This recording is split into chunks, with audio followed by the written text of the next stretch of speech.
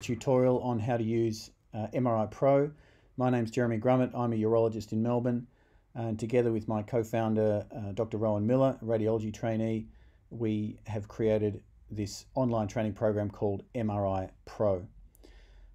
This training program is for radiologists and urologists to train them up in reading prostate MRI, in particular multi-parametric prostate MRI.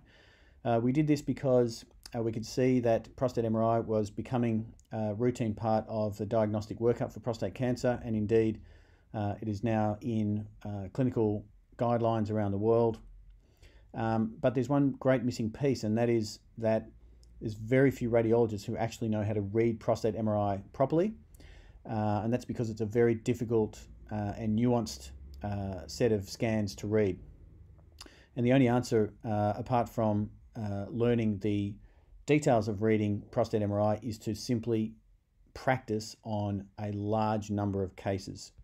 And that's exactly what this course provides. So there are 300 cases, as I'll show you as we go through a couple of the demos. And every single one of them, importantly, has histological verification. So for prostate MRIs that are not showing any cancer, that has been confirmed with a very thorough transperineal prostate biopsy with a larger amount of cores than have previously been taken in order to verify that there is in fact no prostate cancer present.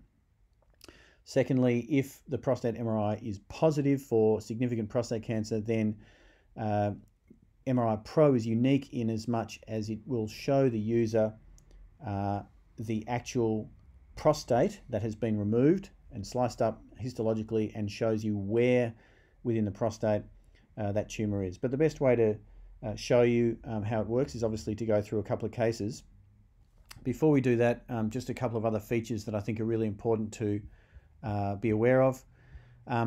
As I mentioned, there are 300 cases, so this is a very large caseload. If a user takes 5 minutes for a single case, then that's about 25 hours worth of work. And the advantage, of course, of being online is that all you need is a laptop and an internet connection, and users can plug in and out of their cases whenever they want. So they can do it at their own pace, in their own time. And so in addition to that, we have a progress tracker, which I'll show you in a moment. And we have CME points available right across Europe and the United States, as well as Australia and New Zealand. And that's through these various bodies that you can see here. So I'm just going to scroll down now to show you that we've managed to gain the services and endorsement of some of the world's most prominent people in this space. So you can hear Prof who is really renowned throughout the world as one of the grandfathers of prostate MRI from Nijmegen in the Netherlands. Then you've got urologists Caroline Moore and Samir Tanasia from both UK and the US respectively. And that's just a fraction of the team, which I'll show you in a moment. Movember has given us support for this project as well, because it aligns with their mission to improve prostate cancer outcomes. You'll see on the homepage as we slide down here just a brief snippet of some of the MRI pictures, but importantly, when the MRI is positive, you'll see how the prostate itself is depicted with this orange spot here showing the actual cancer within the prostate. And that can obviously be directly related back to the images on the MRI. We'll show you that in just a moment.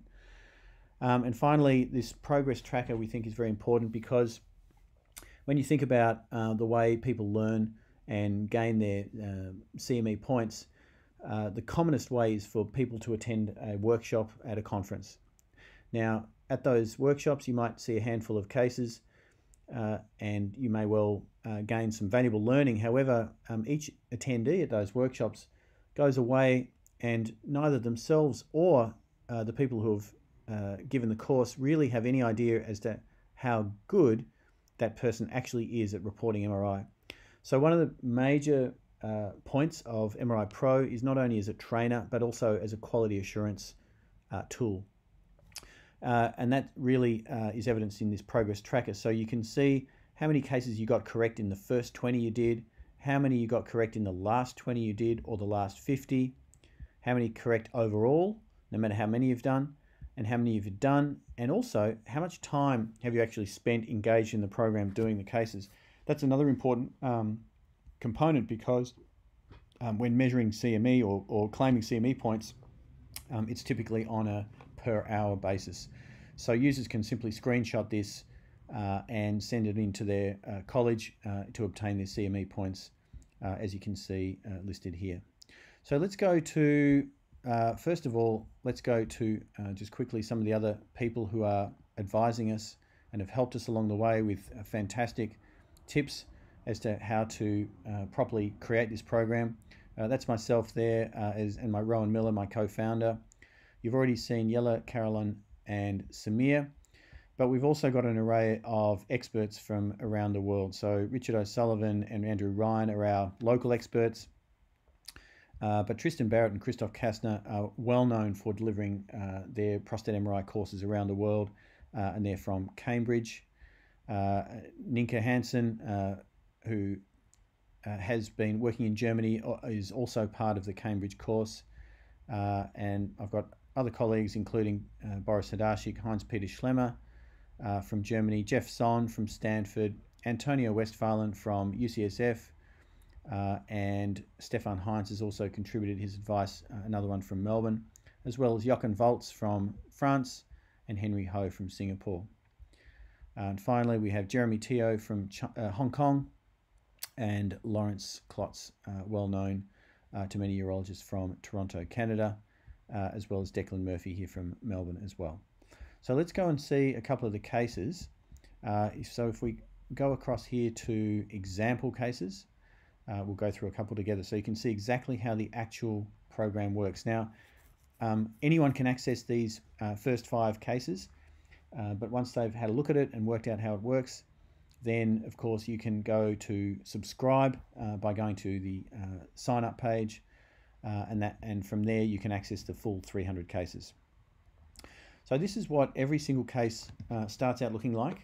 You can see the main image in the middle of the screen and all these thumbnails. There's a little white arrow down the bottom there, which shows that there are more thumbnails that can be chosen from, but we've deliberately display this so that the top 3 thumbnails are by far the most important series. They are the T2 weighted axial images, the diffusion weighted high B value axial images, and the diffusion weighted ADC map axial images. We're going to go through those in just a moment. Before we do that, you've got all these blue buttons on the side here. So the 2, if we click that, means that we go to a double screen. And this is really important because it means that whilst we're watching a T2 series here, we can click on this one and be watching a high B value diffusion weighted image series on the other side. And if we scroll down, we'll see that those 2 sets of images scroll together. So we've got them linked, and this is really important because this is how radiologists read prostate MRIs. Very rarely will they have a single series on their screen at the one time. Sometimes they'll have more than 2, but for the purposes of simplicity, we've kept it at 2. So that's one feature where we can keep it as a double screen. This up and down arrow just simply means that we can scroll up and down. So I'm just using my trackpad on my Mac here, but you could easily use a mouse instead. There's a magnifying function, a ruler, which is important, and that's very easy to use by simply clicking on that and then clicking and dragging to mark out how long this lesion is. We'll come back to this lesion in a minute so you can see what I'm talking about, but you can see that's 22 millimeters. If we want to get rid of that measurement, we simply click on that line and cast it off up the top. There's brightness, and then of course you can just simply return to where you were at the start. Now let's just go through this particular case so that you can get an idea of what we're looking at. This is a cross section, so it's axial through the pelvis. You can actually see the patient's right hip there, the head of femur, and this is the prostate here. Now most of this prostate looks normal, but as I've shown you already, there's this dark area here which is hypointense, and that's very concerning for prostate cancer. And as we scroll through, I'll just take us off the ruler and back onto scrolling. As we scroll through here, we can get an idea of the extent of that tumour. And really importantly, at the same time, we can see this tumour very apparent on the high B value diffusion weighted images over here. So if I scroll through over here, again, we can see how that matches up on the other side. Let's keep scrolling through here just to see if there are any other lesions in this particular prostate. And here we go. You can also see here and here, there are two other white spots. Now, when the white spots match the black on the T2 imaging, and there we go, there it is there and there, that spells trouble or essentially cancer. So we've already got our answer. We've only looked at 2 series in this particular case. And so let's have a look at how we actually answer. How do we engage? How does the user engage with this program?